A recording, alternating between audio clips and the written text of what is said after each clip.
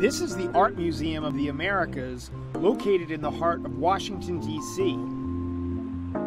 And this is Jorge Tacla, a Chilean painter and illustrator who brings with him a traveling exhibition.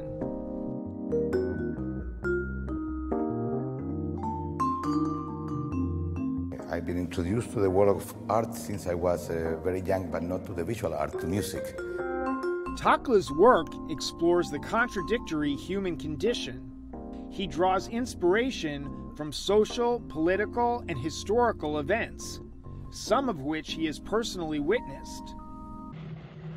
I became very aggressive when people that I knew at the School of Music, they were killed. Because of that, I ended up going to art school to do something, and then I got familiar with the visual art. In his latest series, Hidden Identities, Tacla shines light into the shadows of memory. This is a collection of drawings and paintings represented in different shades of gray and blue colors, painted in oil and mixed with cold wax.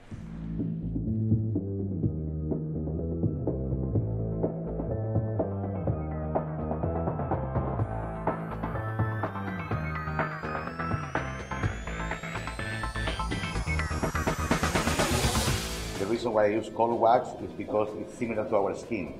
It's very sensitive and vulnerable, and it keeps the paintings in a kind of like a movement all the time because it's never dry. So all the pigment, they are still moving on into the work. So it reminds the body.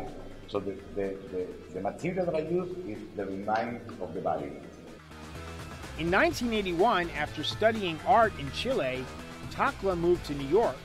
During his time in the Big Apple, another September 11th unfolded before the artist. It intensified his art even more. These creations allow the viewers to interpret visceral and painful images that reflect psychological and emotional concerns.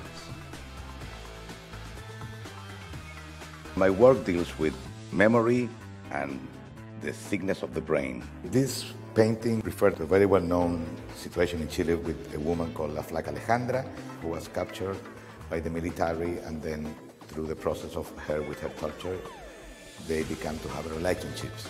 She had the pain and pleasure because she started to be closer to the person who was torturing her, so that the bed means that.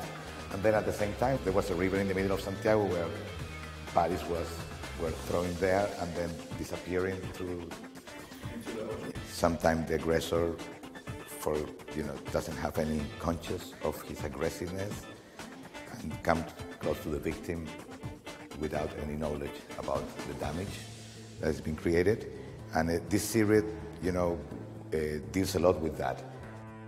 By incorporating terror, devastation, pain, and pleasure, Tacla brings to life memorable works of art created as a tribute to political remembrance and the interpretation of human emotions. You put things through the limit, and that's why my work deals with that moment.